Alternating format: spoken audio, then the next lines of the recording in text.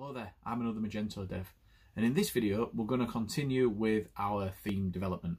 So we're going to look at the header and the footer. Now I've talked about how a Magento developer would make a decision on whether to use the theme or whether to use a module. The examples I'm going to show you are a good demonstration of this. I'm going to use some modules to achieve some parts, and I'm going to use some theme functions or theme files to achieve some parts, and I'm going to explain my choices as we go. Okay, let's jump in.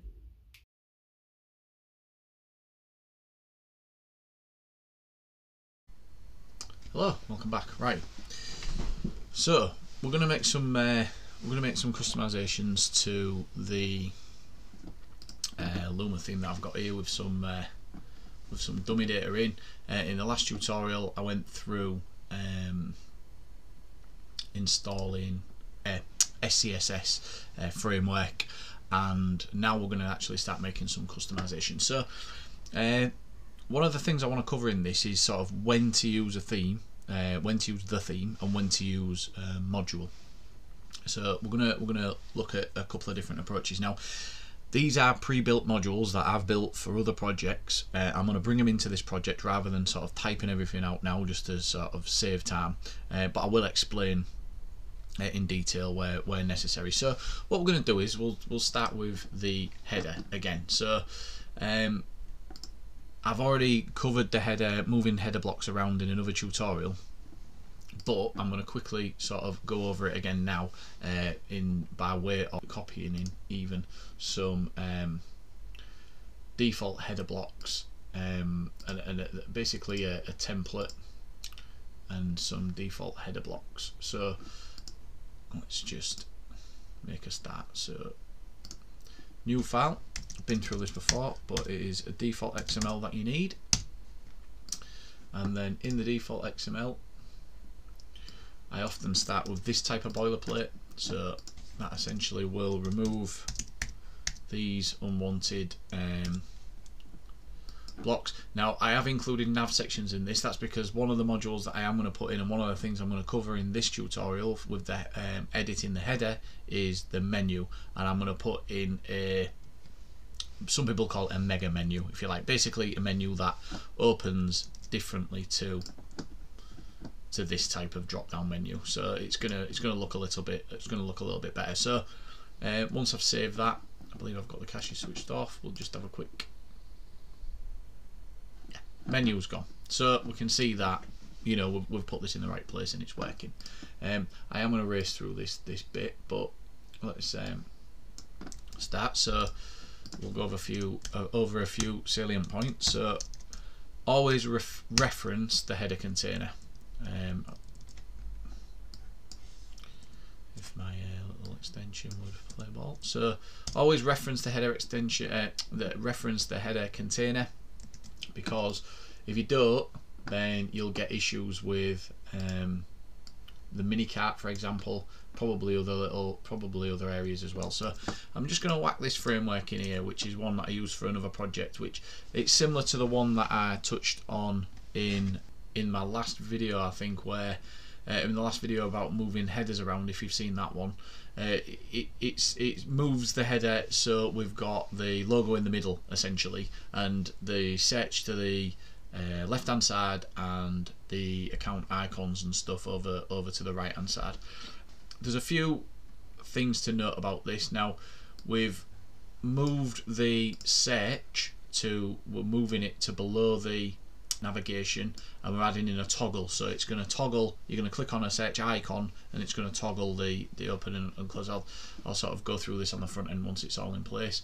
We're adding in a mobile nav toggle, because another thing that I'm doing is replacing the standard Luma slide out nav with something a little bit more custom, and then we've got like the header blocks here. So these flex commands here are relating to my CSS framework, so that's another thing that I need to just fire off. Copy a relative path to, and I'll do gulp watch. Now that's watching for changes now, and I'll just as well inspect here, and I'll also switch on my my live reload as well, so we'll benefit from that during this tutorial. Right then, so over here we've got the header right with text over to the right, and we've got again a custom account link, so we've put in a custom account link as well, just to help with styling and iconography that we're using. And not to forget the move commands that I'm going to need for this all to sort of work. And I'm moving the logo into the middle, I'm moving the search, as I said, over to the search over to after the page, the nav sections, so into page top basically. That's the actual search field, not the icon. The icon's going to be over on the left hand side, as I mentioned. We're moving the mini cart over to the mini cart container, which is in the, if you can see here, mini cart container, which is over in the sort of right hand part of the menu. And we're moving the wishlist link over there as well, over to the header account block, which is next to the menu here. What I will do is import the rest of the template now. I'm just going to copy over the rest of the template.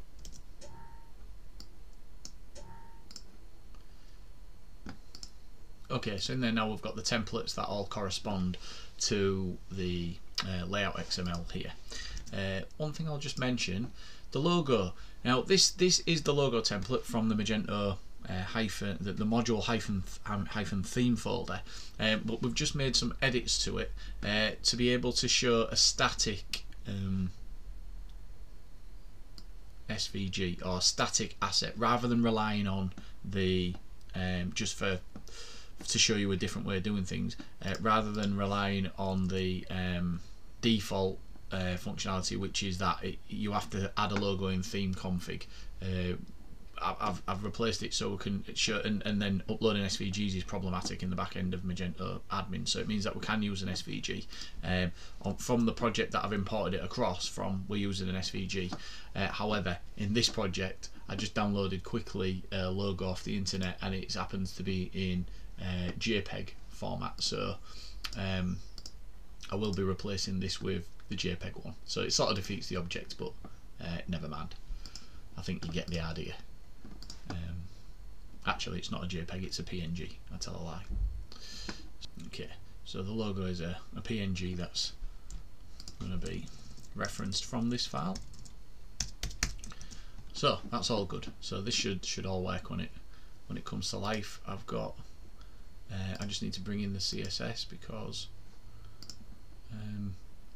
some of these are background images, so I'm just gonna copy this over. What I'll do is I'll see, this is how easy it is really with this gulp processor. I'm just going to get rid of these components here, put in some custom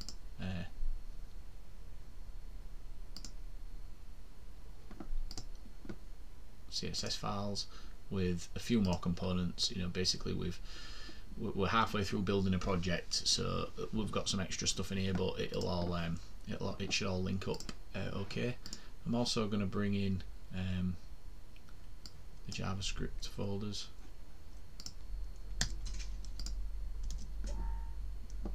Okay, so we've got some other bits and bobs here, but crucially we've got the search toggle, which is what I was after.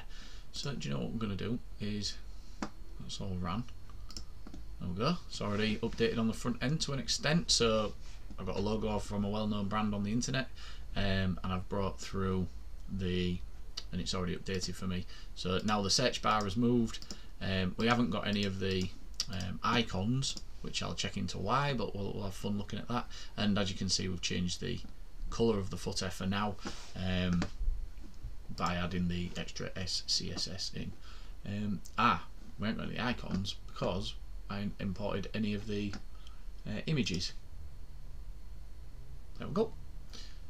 So don't think the JavaScript has kicked in either. Have I got an error? Toggle's not working, which I'll look into, but you get the idea. We've got the wish list, we've got the cart with its default functionality all working.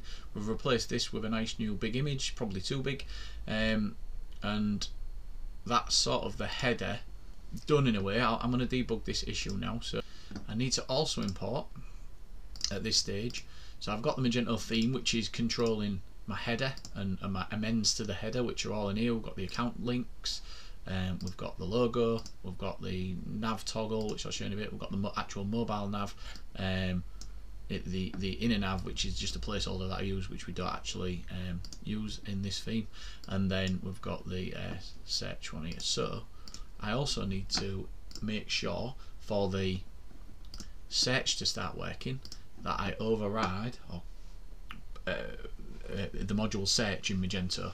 So the way you do that is similar to Magento theme. So you'd add a folder and it's module search, so it's Magento search.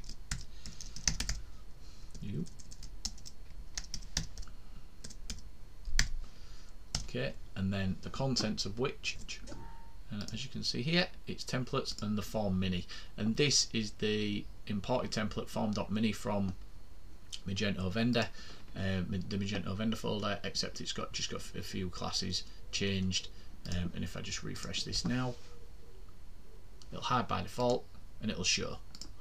So yeah, we're nearly there in terms of this. I just need to clear up that icon on the right hand side, but I'll tell you what we're going to do. We're just going to knock down the logo a little bit. So I've already got some styles here for the logo. It's display table, and I'm just going to do a max width,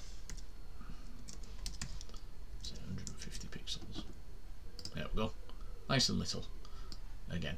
And then we've got that button isn't working yet, but we'll concentrate on the desktop for now.